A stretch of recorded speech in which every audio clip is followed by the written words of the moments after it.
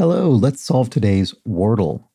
In the comments, people often seem surprised when I'm able to guess the correct word from what's left, and they act as though I'm jumping straight to it. But the thing you have to remember is I'm not guessing out of the full English language vocabulary. I'm only using the remaining letters, and that constrains the choices a lot. We're sort of guessing from the extra letters. Oof, not great. Rapid, perhaps. No better at all. I don't know, argon, perhaps? I don't think this is the word, but maybe it'll give us some clues. Well, we got that G.